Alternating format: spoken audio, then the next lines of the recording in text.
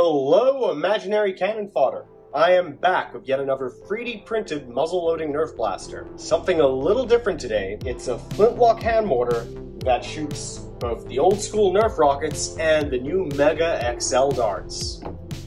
Before I dive into the details, a quick reminder that if you want to print your own one of these, the files for these are in the video description, and if you don't have your own printer but still want one, I've linked some production partners who can probably help you out, also in the video description.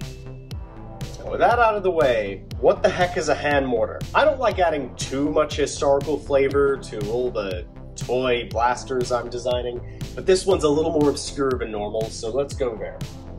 It's pretty much an early grenade launcher. You'd load it like a typical muzzleloader with some gunpowder down the barrel that was rammed. Then you take a cartoonishly large bomb, light its fuse, chuck it in, and throw that at whatever fort or person you disliked that took your fancy. It could also be used for fireworks, harpoons, or anything you wanted to get really far over there. These started appearing in Europe around the 1600s, originally mostly as wheel locks, which you may remember that wheel lock design I had from a few months back. This barrel fits that too if you want the really old school look. They were, apparently, never super popular in combat. The grenades were never very reliable, tactics got better, muskets got more accurate. In time, I believe by the late 1700s, this wasn't really a thing on the battlefield. It stayed around for harpoons and fireworks though. Okay, enough forgotten weapons. Let's talk about how this one works.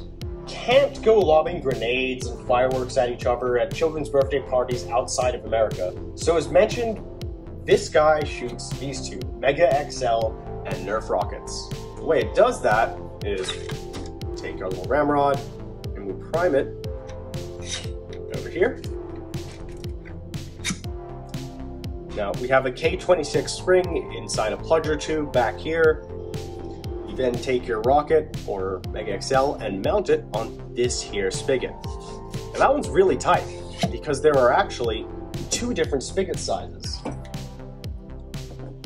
which I've included in the design, because as it turns out, Nerf Mega has a much bigger inner diameter than the sort of old school rockets. So that one is like a little better. Still supposed to be tight. Now, both of these will fit on the Mega XL spigot. So in fact, yeah, so we'll show you the rocket fitting. That pop means it's tight. And the Mega.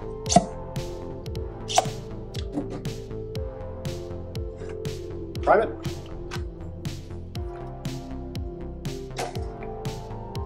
Ow.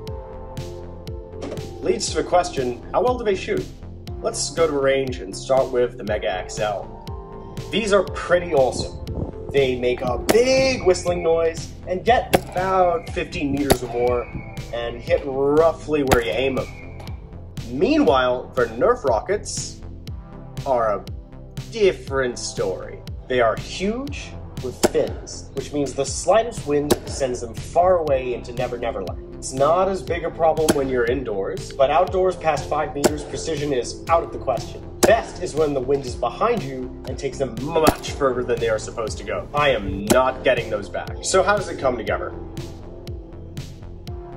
First, when you take off the flintlock plate down here, as Walmart designs, we have our usual sort of working flintlock assembly. Put that aside for now. That lets us see the inside. Just gonna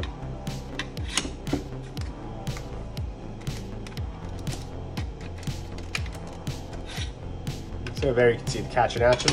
Now, as with all my blasters, you never want to dry fire one of these because all the force of that air is going to hit the blaster itself.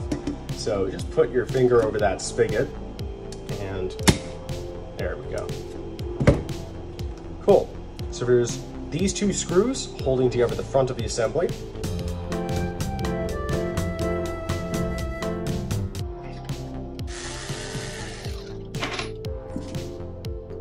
Take off the screw for the tang.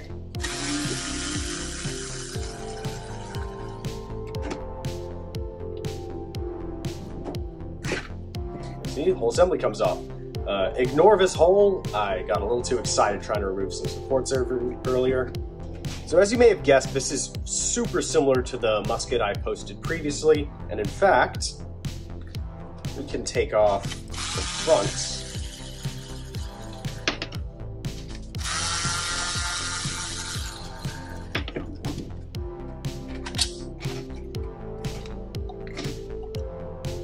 You may notice it assembles the exact same way, at least in terms of the plunger tube.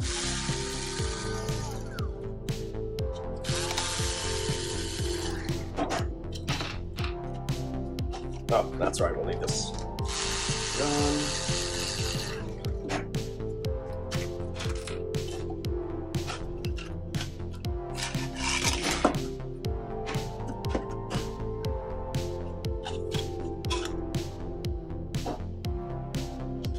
As mentioned, follow the assembly guide for the musket I posted previously. It's mostly the same process once you've got this section assembled.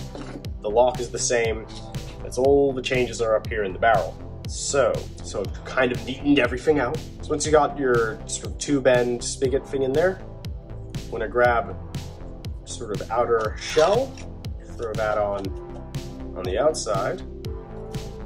Take your two 20mm screws.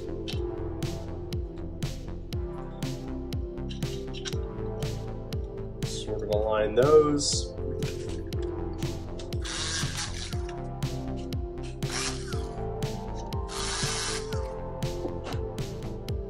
That's your uncle. Might be Bob.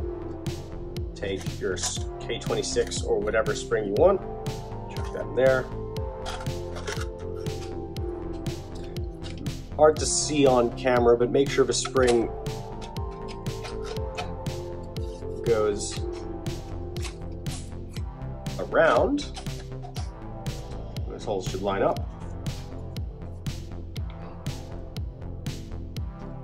I'll have to ignore, built this out of some older test parts I had from the musket, and they are mistreated.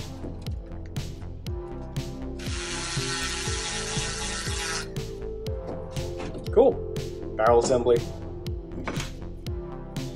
And make sure you get your ramrod guide. A little bit of a different design, but roughly the same idea. That on both.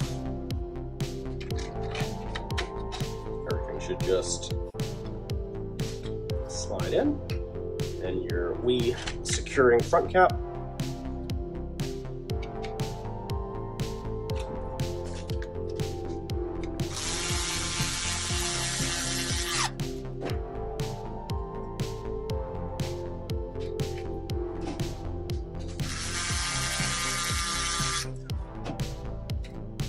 Alright, there's your front barrel assembly.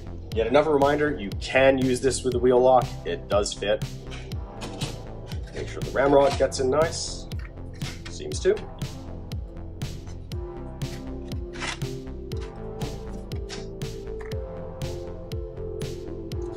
The first screw you want to get in is this guy.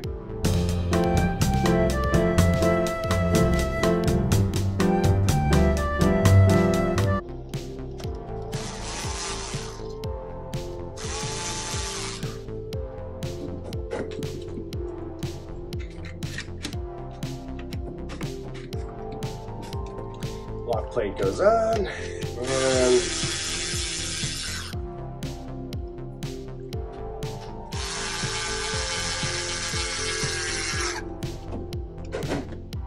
we're good. Okay, I think that's everything. Pretty straightforward build. As I said before, if you want to print one of these for yourself, the files, all the hardware lists of everything you'll need, it's all just stuff you can get from McMaster Car, but I provide detailed links. Check the video description. This will fit on a Prusa Mini even because the barrels are so short, and you can print the stock on a pretty small printer because it's available in a split version as well. If you don't have a printer, check the video description for print partners. Please don't ask me in the comments to make you one. As always, subscribe, buy my crap, bayonet update coming soon. We have a Discord, tip your waitresses.